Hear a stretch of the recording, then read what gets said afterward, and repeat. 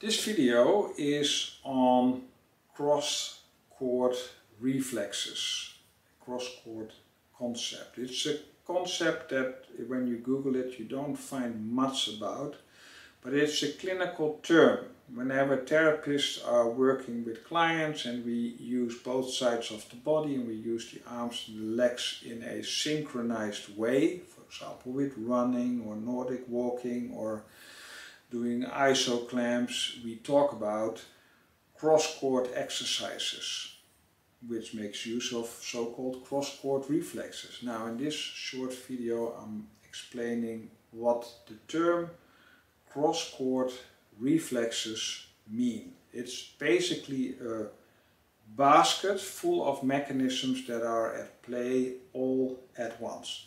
The main component is the spinal cord. And the spinal cord, for most of you don't know, but it doesn't end at your sacrum, but it ends sort of halfway down your back. And then we have like a chorda, we call it the horse tail, the chorda equina, that goes to the lumbar and the sacral levels of the lower foot.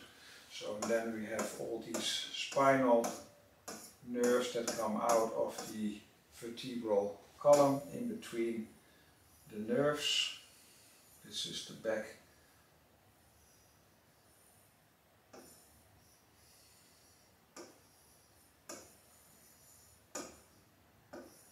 These are the spinal nerves that come out here.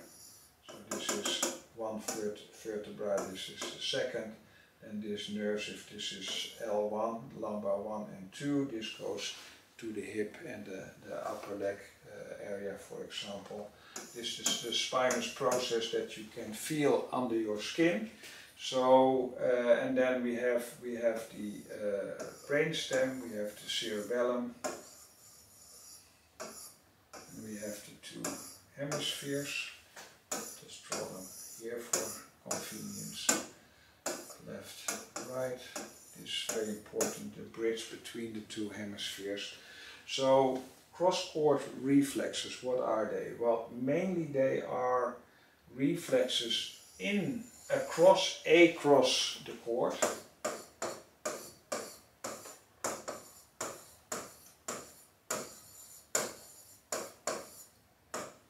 So across the cord, so they are interspinal reflexes. So they occur in the spinal cord. So they are across, they go from left to right. So if we have an arm here and we have a leg here, they are in between the two arms, they are in between the two legs, they are on the same side, they are diagonal, so they facilitate crawling, walking, creeping, everything that requires organized movement between the limbs. We have reflexes built into the spinal cord, and that is one of the biggest cross-cord reflexes.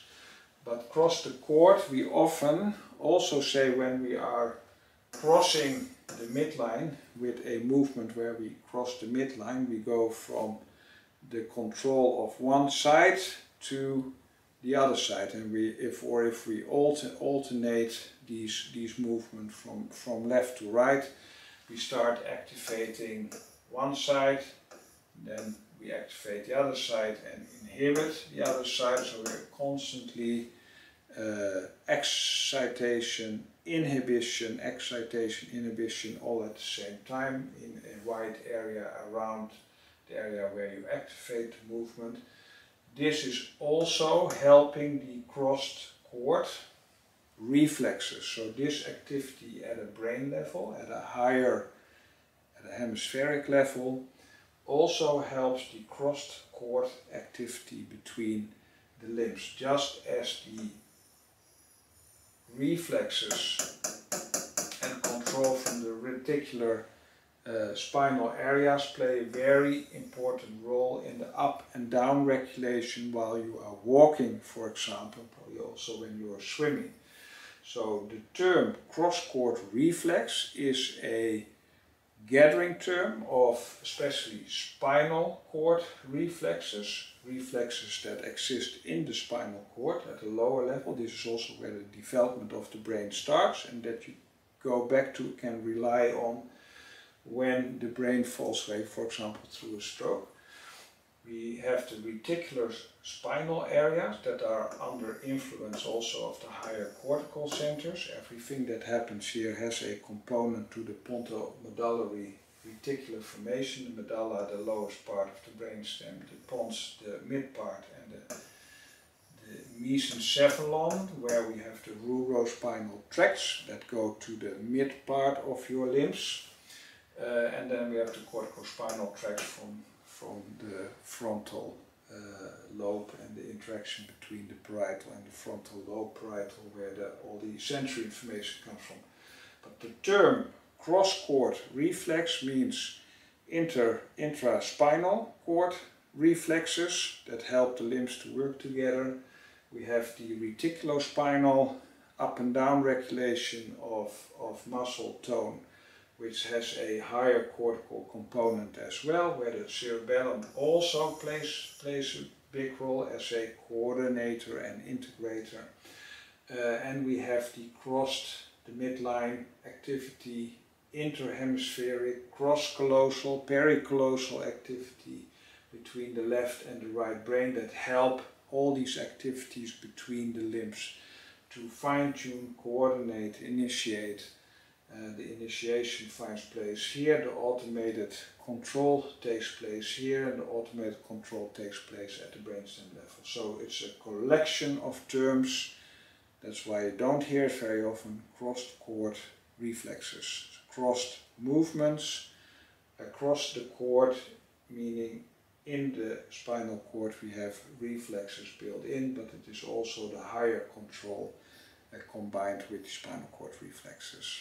Hope that's not too confusing. See you in the next video, and I'm sure we're going to make more videos on this, because this is also with the control over spasticity very important information that you can use to get better rehabilitation, get movements built into the rehabilitation, for example, to prime all the activities that you are doing, where we couple everything up. We couple the limbs to the specific brain parts that control the limbs. This is probably one of the most powerful concepts, this combination, that we have in stroke rehabilitation.